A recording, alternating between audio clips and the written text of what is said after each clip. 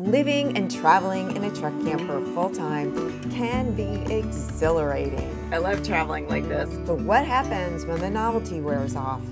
The road is getting bumpier and bumpier. There are some things about this that really suck.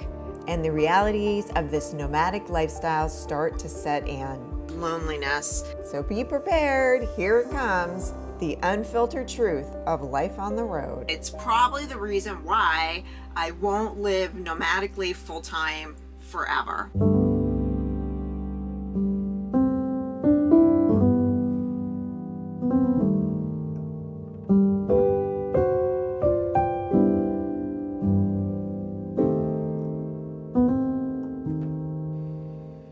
Living life on the road in a small truck camper sounds like a dream come true.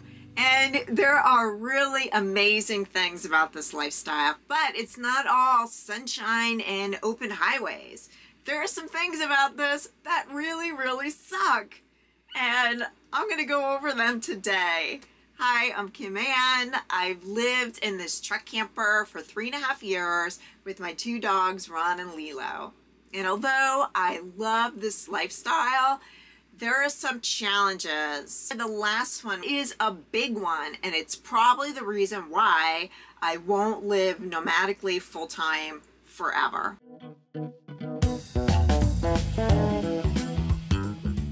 Number 1, constantly packing up and moving can be exhausting. When I'm in the process of doing it, I think to myself, oh my God, I live like this. What am I, crazy?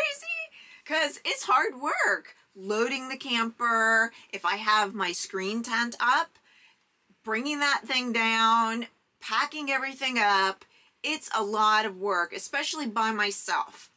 But once I get it done and I'm on the road, it makes everything worth it again. You can't even just get in your vehicle and go. You have to come back into the camper, make sure everything is locked up and everything is stowed properly.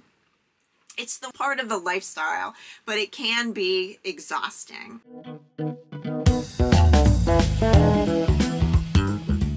And the limited space. I mean, basically, you're living in a glorified shoebox. There's sacrifices to be made.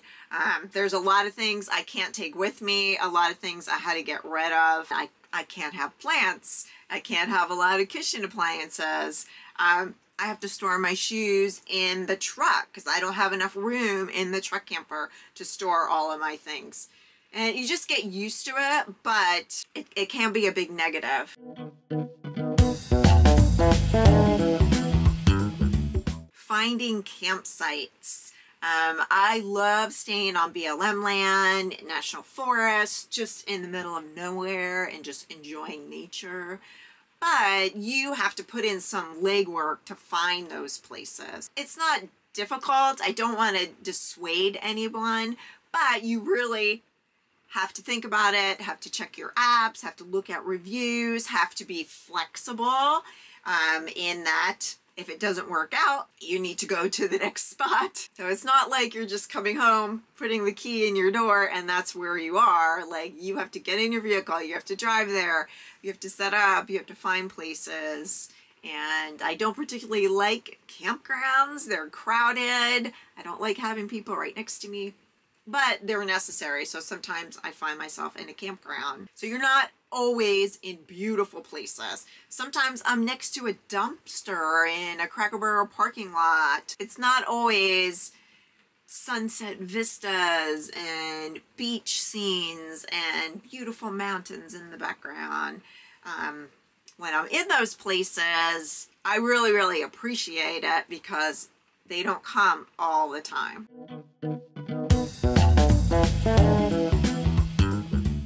The bathroom situation could be a big negative. I mean, you're carting around your own waste, dealing with limited water and having to dump your gray tank and black tank and pooping.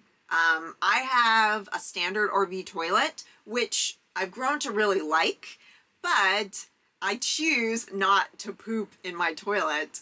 I line the toilet with a bag and I poop in the bag, and then I tie the bag up and take it out with the trash immediately. This has worked for me.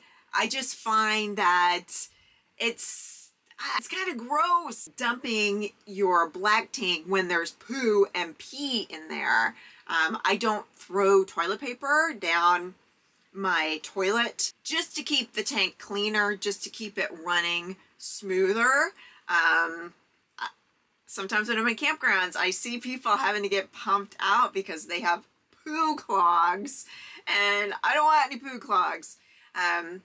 Also, I had a few mishaps with my sewer line while I was dumping, and if there was poo in there, it would have been traumatic and so gross. That's just my personal preference. You can poo. I mean, they're designed for poo and pee. Of course, you can poo in your toilet like you do at home. I just choose not to. So then there's the downside of taking your poo out in a bag. Yuck!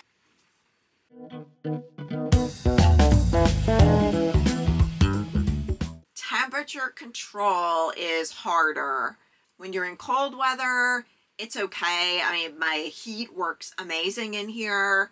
But when it's hot out, it's unbearable. This past summer, I was in Florida. It's hot, it's humid. We were under an extreme heat warning, and a tree fell on my air conditioner.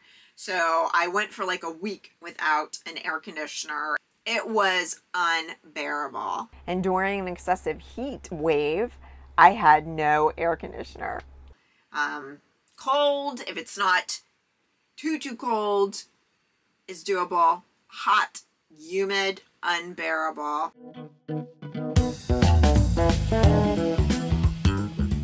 Maintenance and repair issues on the road. I've been stuck in the Everglades and my electric didn't work, and I had to bail and plug in at a campground. I've been stranded on I-10 in Mississippi, and I had to spend 9 days in a casino parking lot while my truck got repaired. Those things happen, and it's just part of living this lifestyle, but it could be something that really, really sucks.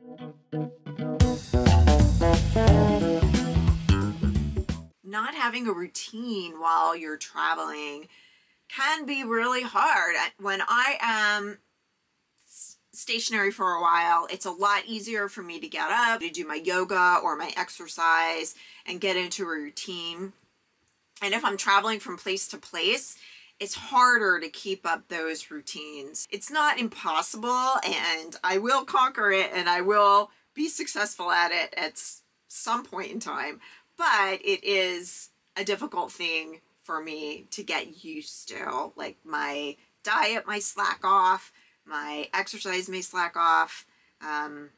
It's just preparing and being able to adapt to those situations, and I believe you could do it. It's just more difficult not having a routine.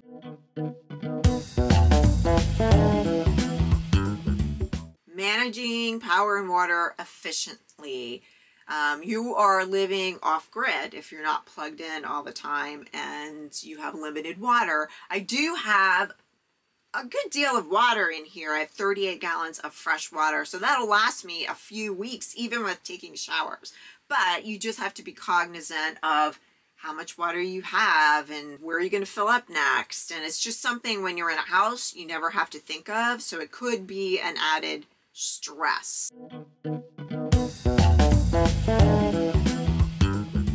Adapting to changing weather conditions.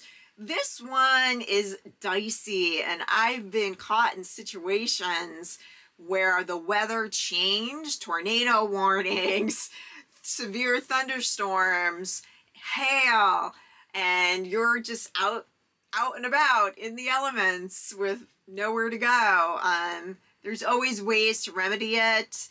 You need to be aware of the weather at all times, which I'm guilty of not checking the weather a lot of times, and that's why I've been caught in these situations.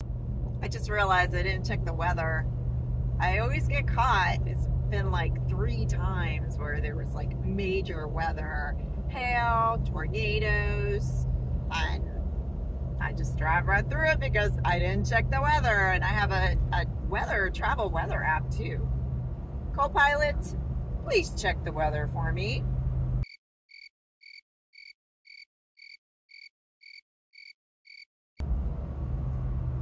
Didn't work. But you're a lot more vulnerable out here on the road, so you just have to be aware and have to have a backup plan in case severe weather comes in.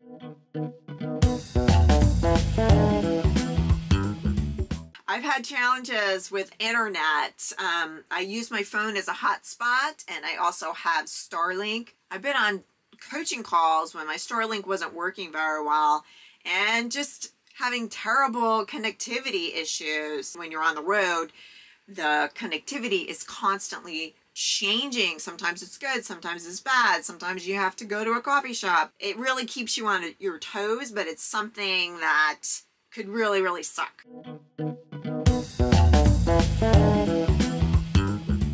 Dealing with unexpected emergencies, maybe health emergencies while you're traveling. I had an incident where I was in national forest without any cell signal, and I had an infected tick bite. So I had to hook up my Starlink, try to find out where in the area I can get some medical attention fairly soon. And it all ended up working out, but it could be bad. You know, I'm alone by myself. Things could happen where it might not turn out as well.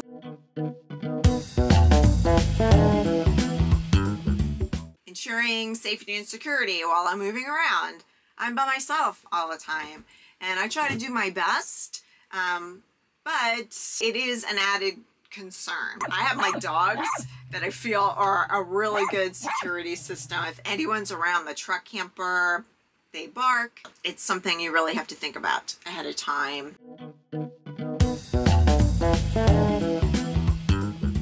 Decision fatigue. I know people talk about decision fatigue, but it is a real thing. You have to think about what you're going to do and make a lot of decisions throughout the day that you don't have to when you're in a house or in an apartment. You know, where am I going to drive to? How far am I going to drive? Where am I going to stop for the night? What route am I going to take? There's just a lot of things to decide. At the end of the day, especially a travel day, I'm exhausted.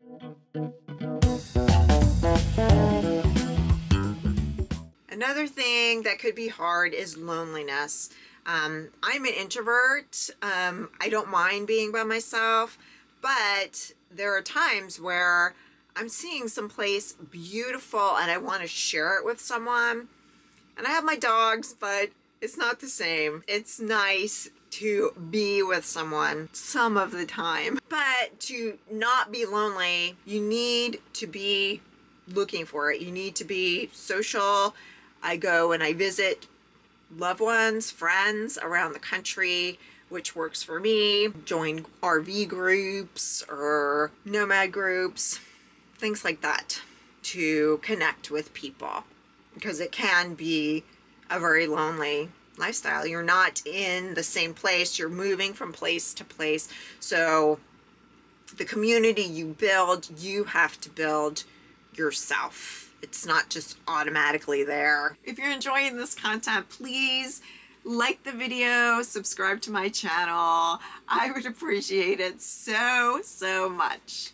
Thank you, thank you, thank you. Finally, the one that is a biggie for me, and it's probably the reason why I will not be totally nomadic for the rest of my life. And that's just the lack of stability. You are like a floating island in a sea of asphalt, and you don't have a little space to call your own and just feel safe and relaxed. I'm always on private land or public land, land that does not belong to me. So I can't stay there long term. I have to keep rolling. And there's a low grade stress that comes with that. And when you do feel at ease, it's only for a temporary period of time. Not the way you do when you own your own property. Now that's the reason why someday I will probably own land or have a small cabin on it, and I'll still travel, but travel part-time.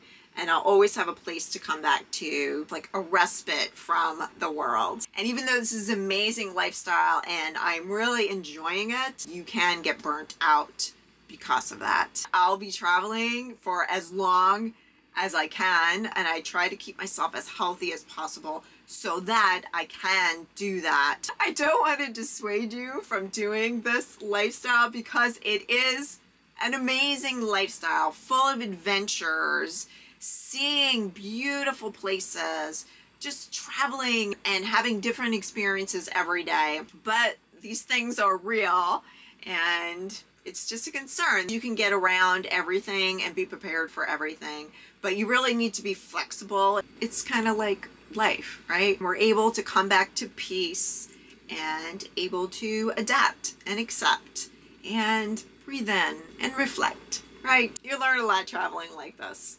And the lessons you learn, you'll keep with you for the rest of your life, and they'll improve